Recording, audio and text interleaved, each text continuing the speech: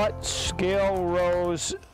Today in Across the Fence, we'll get a close-up look at some of Vermont's reptiles and amphibians as they begin to emerge from a long, cold winter. Good afternoon and thanks for joining us. I'm Judy Simpson. One of the many delights of spring is witnessing the re-emergence of nature. We'll see it in the buds and the blooms and the births of all sorts of creatures. With the world reawakening all around us, it's a wonderful time to be outdoors. For a class at the University of Vermont, it's a wonderful time to study outdoors, with a focus on some of nature's least understood animals. Across the Fence's Rebecca Gollin has our story. It's springtime in Vermont. Signs of life are emerging all around. Somebody find a garter somewhere? For these UVM students, that means that it's time to get up close and personal with their subject. She don't have anything. She didn't even have food in there. I don't think she had a meal yet this year. It's spring. We've come from a long, cold, icy winter, snowy season. And these animals are just starting to kind of wake up. Certainly right now it's pretty warm in the sun, which is nice for me, but super nice for, a lot of the amphibians and reptiles. The class is herpetology, and the students are spending this day on a field trip in Rutland County. Well, we covered the amphibians and reptiles of Vermont, so that's everything from the big green-faced frogs like green frogs and bullfrogs to the turtles, the painted turtles, snapping turtles, spiny soft shells, and then into the snakes. Reptiles and amphibians are a great conservation vehicle because students can handle them, they can see them, they can learn about them, and they don't migrate. They're right here, and if they're going to persist, it's because we're managing things right here. Count them. Professor Jim Andrews teaches a variety of herpetology and ornithology classes around the state. Time spent in the field, observing and learning about these animals in their natural habitat is invaluable. When you introduce people to the individual species and show them the habitat where they're found, they get a chance to handle them and interact with them. It's like being introduced to somebody in your neighborhood. It's the first step. Yeah, they're all like softball size. Yeah, okay.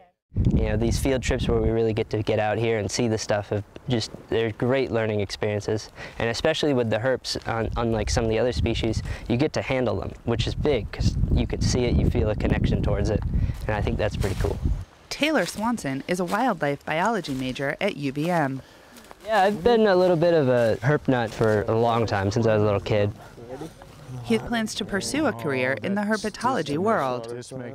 I just find them absolutely fascinating. They're so far beyond us as mammals in terms of their adaptations for living that it's just remarkable to study. I mean, between regenerative abilities in salamanders and scaled armor in snakes and their ability to travel without arms, it's just remarkable. And this species is ringneck. How do we know it's a ringneck snake? Ring on the neck. Oh, it's more. Nailed it, didn't she? Along with identification and natural history of the various species, conservation is a major topic in class. Amphibians in particular, because they have permeable skin, that means it's not as waterproof as our skin is, so they can take in whatever is dissolved in the water, whether it be rain, whether it be these ponds. Goes right through their skin into their blood. They don't have to eat it, they don't have any of that. It goes right through the skin into their blood. So anything in the air or in the environment ends up inside these creatures. In addition, many amphibians and reptiles have very specific habitat needs, spending part of their time in the water and part on land. Their range is often so small that an individual landowner could own land that encompasses the entire range of that individual or group of individuals. And whether or not they persist is entirely dependent upon our management on our land or our property or our yard or town forest or county.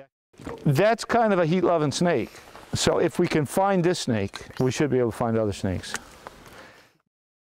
Although this is a sunny spring day, the weather is on the cool side.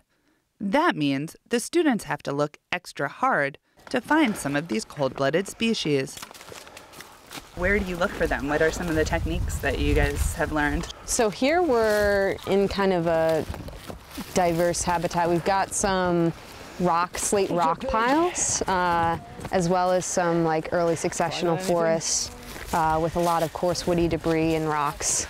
So we're mainly looking for snakes under these slate slabs, ringneck snake, common garter snake. There's a little pond right behind us that could harbor some water snakes just emerging. But I imagine you can find some more redback salamanders in the more wooded area over here. And there's peepers chorusing in the back. And I'm sure some frogs down by the pond side. Each find brings the students together to study the unique features of that animal. A lot of these species, like the spotted salamander I mentioned earlier, can live into their 20s. And I think that's really incredible. And you know, one female spotted salamander, in the 20 years she lives, produces thousands of eggs herself. What color is his upper lip? Yellow, green, pale. It's kind of pale, a pale yellow. Can I convince you of that? Yes. Pale yellowish green. It's not white.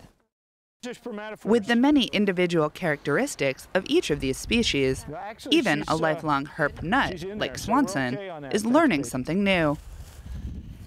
I definitely found it very surprising that some of the amphibian species can freeze themselves. This is something I didn't know. I assumed it was impossible and, you know, very sci-fi out there. But species like wood frogs and a couple others in the Pseudocris family can draw the water out of their cells, and then they'll freeze the water outside of the cells. And they'll effectively turn into a small ice cube, and they don't have to burrow underground like a lot of the other species, which is very remarkable. Other species like turtles will overwinter on the bottom of the pond, so they don't even need to come up for oxygen. They'll reconfigure their breathing methods. Like on spiny soft shells, they'll change, instead of breathing into their lungs, they will have capillaries that fill inside their throat, and it will actually pull the dissolved oxygen right out of it, and they just kind of sit there on the bottom and overwinter. So stuff like that I just think is remarkable. The data the students are collecting will be entered into the Vermont Reptile and Amphibian Atlas, a project that Andrews coordinates. Anyone can contribute to the atlas, which helps to track numbers and distribution of species around the state. And so what might we expect to breed in here? Wood frogs. Wood frogs, definitely. I heard spotted salamanders from down that end. There's a world hidden just under the surface, and these UVM students are learning how to find it. In Castleton, I'm Rebecca Gullen with Across the Fence. Thank you, Rebecca. For our next segment, we flash back to fall. That's when we found a program that involved immigrants to Vermont who are putting food on people's plates with a crop that's new to Vermont. Keith Silva explains. This is rice, and it's growing in Vermont. It's not a joke, but it is very interesting. This quarter-acre of rice in Burlington's Intervale is a pilot project of New Farms for New Americans.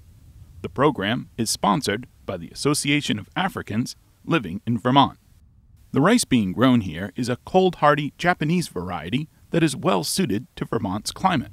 University of Vermont Extension began working with New Farms for New Americans on this project in the spring. For rice growing here in the Northeast, you do need to get a head start and plant the starts in the greenhouse at the beginning of the season. So we taught the growers how to maintain, how to manage the greenhouses.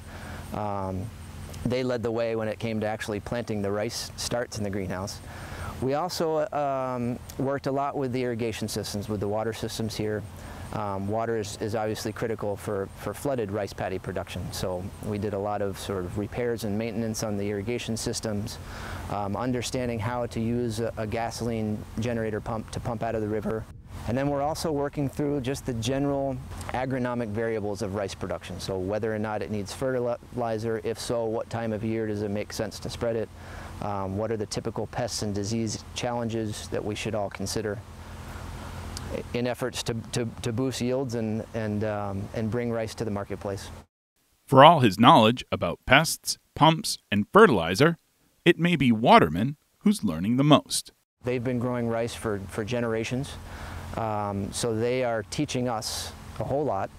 We hope to be able to transfer some of that knowledge to other farmers here in the Northeast, so I look forward to that opportunity. It's building community, it's building that sense of pride and that sense of place, that sense of belonging here. So I really enjoy seeing that happen.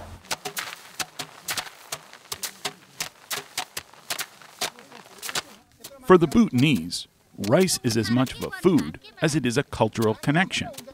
Along with a lifetime of knowledge of how to grow rice, these farmers also continue the tradition of neighbor helping neighbor. Rita Neopani has been living in Burlington since 2010. For her, this small crop of rice is an invitation to her fellow Vermonters. Our community wants to show them like how to grow rice in Vermont, in Burlington, you know, and then like that's locally organic rice. And then we want to show to them like we are hard worker people. Like Neopani, Saran Kitri is a native of Bhutan as well. He looks forward to the day when he can grow a lot more rice in his new home. So it's about the community. This is very tiny. We did a trial, you know, start with little. We are testing whether it grows, this variety grows here or not. Now it looks good. So if my community, you know, helps me, we want to expand this to a lot bigger. You know a lot about rice. You're very smart. तपाईले धेरै धानको बारेमा जान्नु हुँदो रहेछ अरे. Yes, I know. Bhutan is sandwiched between China and India on the eastern slopes of the Himalayan mountains.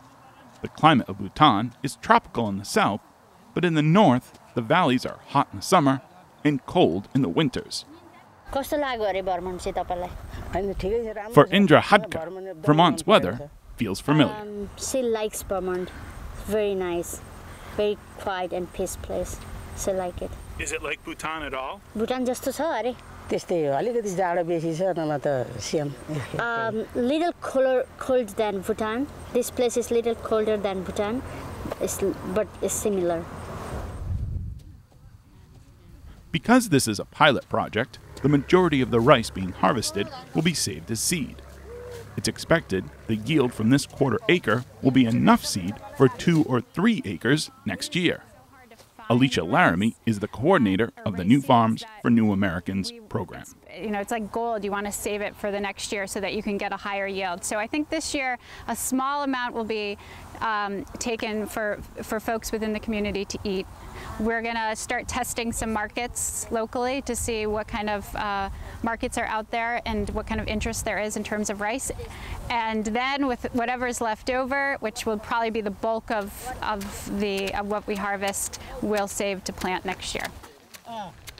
Laramie sees how this small amount of rice has a big impact when it comes to empowering this community of new farmers and new Vermonters.